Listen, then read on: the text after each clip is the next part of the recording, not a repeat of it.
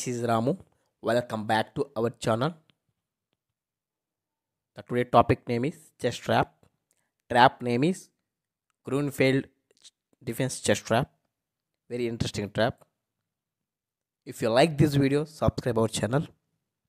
The following moves are here: d4 controlling the center, knight f6 controlling the center, pawn c4 controlling the center, pawn g6.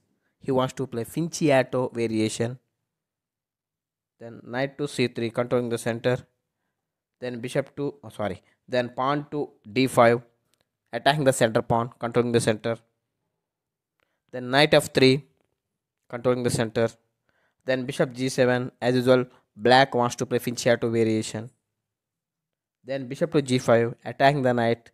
It means like a pinning the knight. When he played pawn to e6, the knight is in pinning position because of if black try to move the knight, white can capture the queen. Then black played knight to e4. Here black is offering free pawn. If white took the pawn, what will happen? That's a blunder. Without thinking, silly mistake. Here white made a silly mistake. Without thinking, white played knight takes pawn, white captured the pawn. Now what will happen? Look at everyone. Knight takes bishop, knight takes knight. Now black can play a brilliant move is discovered attack with a pawn to e6. Discovered attack. Then after both white knights is under attack.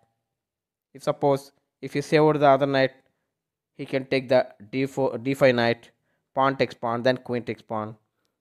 Like this, we can get extra piece in this trap. If he play knight to c7, it means at least he can get the free pawn. That's why he is playing like that white player. Then after queen takes knight. So when we are playing time, don't make silly mistakes.